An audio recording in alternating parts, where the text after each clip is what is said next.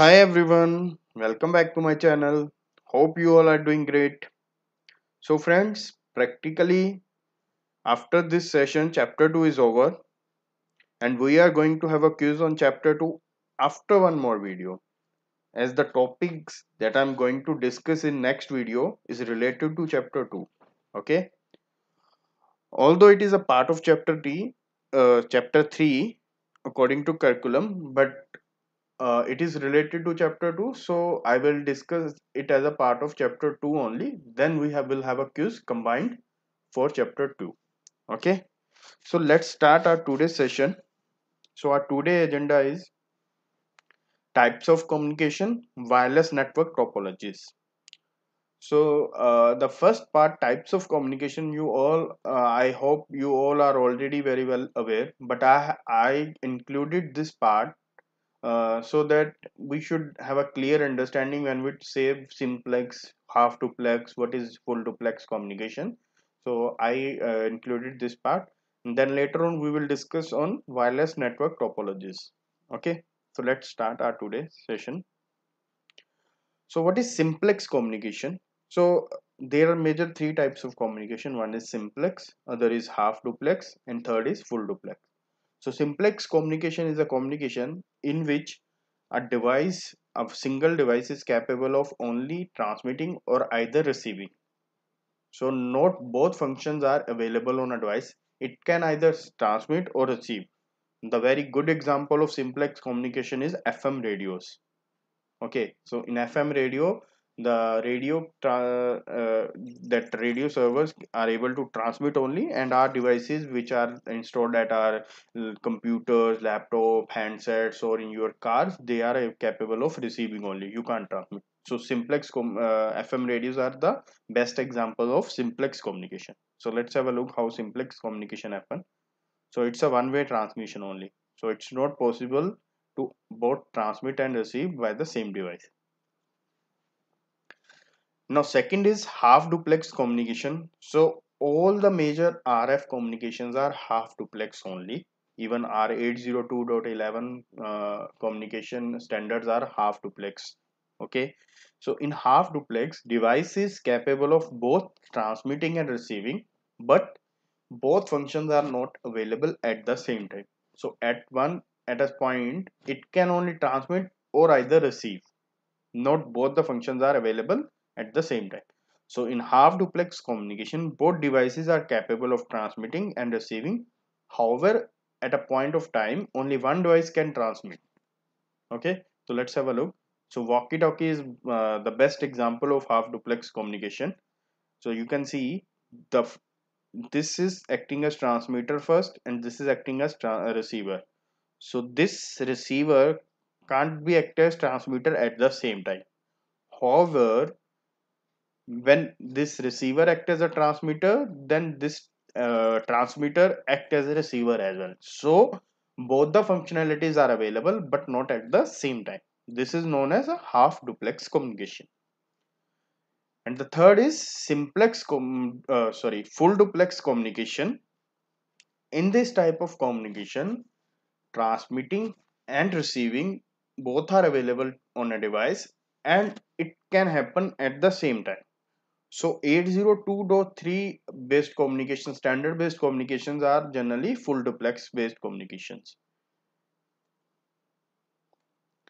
So it is act as a transmitter and receiver at the same time.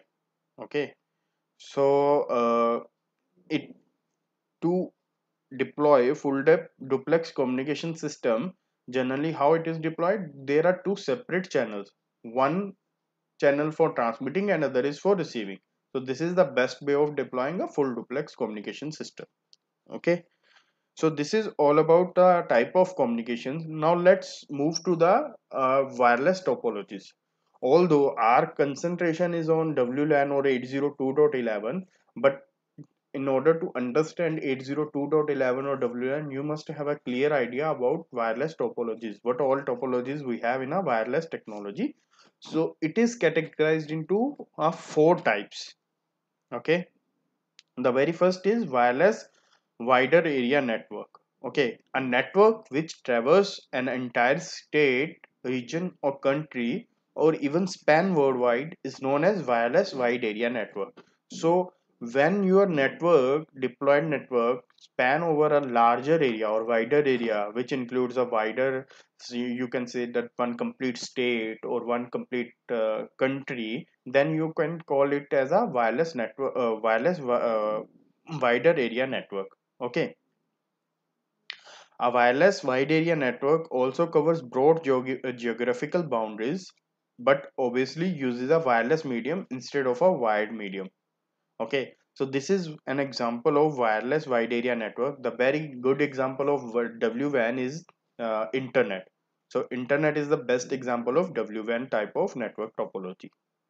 Okay, next one is WMAN, wireless metropolitan area network.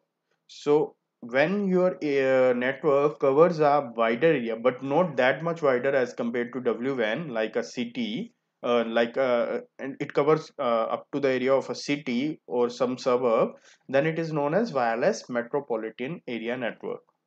Okay. One wireless technology that is often associated with the WMAN is defined by 802.16 standard. This standard defines broadband wireless access and is sometimes referred to as worldwide interoperability for microwave access, WiMAX. So WiMAX is very much near to the WMAN. So it's this WMAN and WiMAX is interchangeably used terminologies when we say that example of a WMAN. Okay, so this is one example of WMAN based network. So friends, when we are saying that WWAN, WMAN, it's just a terminologies when we are deploying a network. But in actual, when we say that WMAN or WMAN, internally it is quite possible that we are using a 802.11 standard, which combinedly forms a bigger network and then act as a WMAN or WLAN. So it is not mandate that you can't use 802.11 within these network topologies. Okay. Or mostly now these days, like smart cities are happening, which is part of WMAN although, but it is using only 802.11 based standards and devices to make the city-wide networks. Okay. Then third type is WPAN, wireless personal area network. So it's a wireless computer network used for communication between computer devices within the close proximity of a user. So Bluetooth and infrared based communication is generally considered to be as WPAN. So Bluetooth based communication with your handset, with your earphone, with your laptop, it comes under the WPAN based of network topologies. So the IEEE 802.15 working group focus on technologies used by WPAN such as Bluetooth and Zigbee. So Zigbee is another RF technology that is again a small technology which communicates in up to a distance of 10 meter or something, and used in IoT based networks. Okay. So this is example of WPAN based network topology. So this one computer connected to multiple devices through a Bluetooth, okay, or either infrared range. Now the major and the fourth type of network topology is WLAN. So wireless network topology, WLAN is considered as wireless local area network. So network used in offices, buildings or campuses is known as WLAN based network.